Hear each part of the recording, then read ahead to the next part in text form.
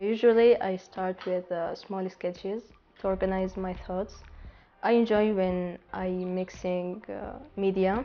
I use watercolors and inks. Then I do little touches with soft pastels and gouache and sometimes white charcoal. It depends.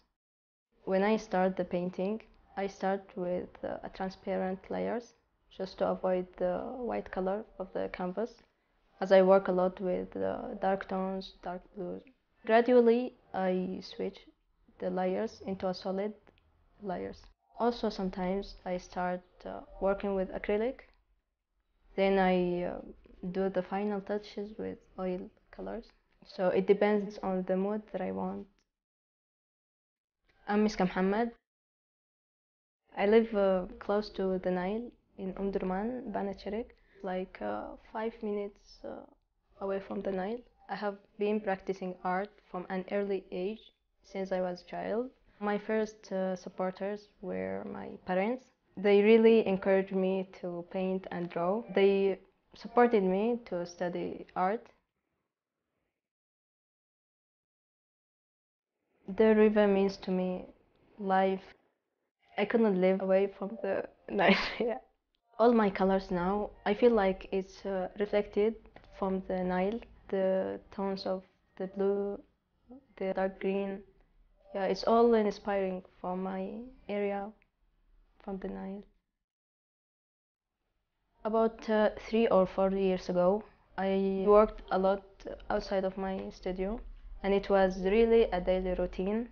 I go outside, I paint at the markets, painting people, painting the crowded of the place, the movement. In Khartoum, it's difficult to live from art. It's also rare to find local collectors. But things get different after the revolution. You will notice at the street some mural paintings just popped up after the revolution, and it doesn't exist before. So I'm expecting that the next year will be different for Sudan. We have a real and unique art in Sudan, and we deserve a chance. Becoming a successful woman artist, of course, it's difficult, but no matter what happens, it's all about your energy and how you manage your time. In art, Kamala Ishaq is one of my idols. After I graduated, I was so lucky to have a visit to her studio. She was so welcoming, she was so nice. She treated me like I'm her daughter. And she really motivated me when she let me paint in her own studio by her own materials. This was just a great moment of my life. The magic of Forgotten Place. This is my first solo exhibition ever and my first one in Nairobi at Circle. I feel like life after the pandemic has totally transformed. For 1 year I didn't go any place outside of Khartoum, so really I'm painting the energy of the good places I have visited before. I like to change the way I saw things. So from time to time you will notice something new in my paintings.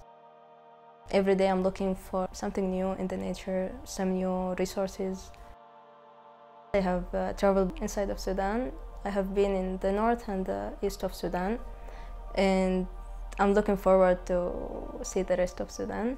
Outside of Sudan, I have been in Tunisia, Nigeria, Cairo, Saudi Arabia, and now in Nairobi. Through my experience of traveling, I have learned how far people are the same. I have learned from so many cultures. I have so a lot of traditions.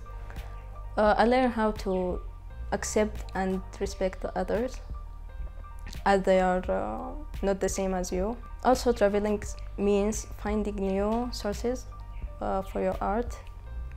So this automatically will reflect to your art, and this helped me a lot to create my current style. I don't paint people in my landscapes. It's very rare. I feel it's more important to imagine the energy of the place more than specific subjects, people. I feel this makes the paintings more stronger. It's more deeper, I think. Yeah.